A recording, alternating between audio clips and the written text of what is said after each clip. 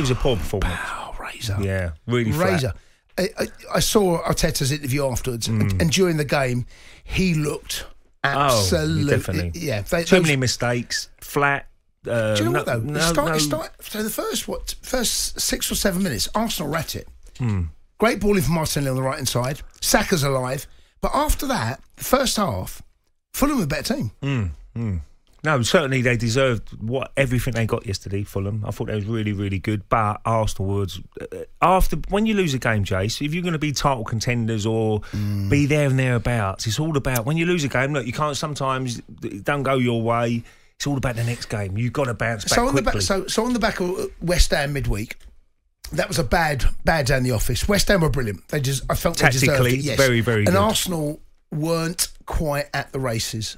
And then you got a Fulham away, 1-0 up. You're thinking, right, get back on the back. You scored 2-0. It's more or less it's game over, really. Yeah, if I'm being honest. Yeah. But it was. Is Arsenal's season title challenge over? Well, it's definitely not over. Like, it's not over, but it's a massive dent in the armour. It really is. I mean, I looked at West Ham at home, and I had a comfortable win, if I'm being honest. But West Ham were brilliant on the night. They come there, they knew exactly what job they had to do. Bowen was playing midfield. It was very hard to break them down.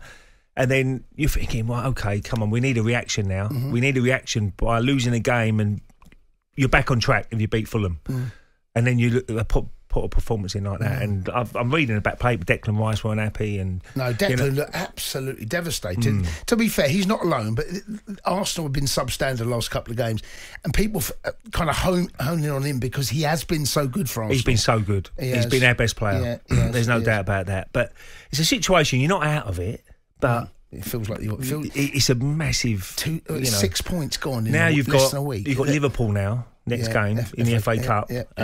So that's a very important game now, just to get your belief and confidence back. If you can beat Liverpool in the FA Cup, suddenly you might be back on track. Not, I know Man City, Villa are going so well as well. Spurs got a great result yesterday as well. They're only a point behind, so it was a massive bad defeat yesterday. Bad at the office.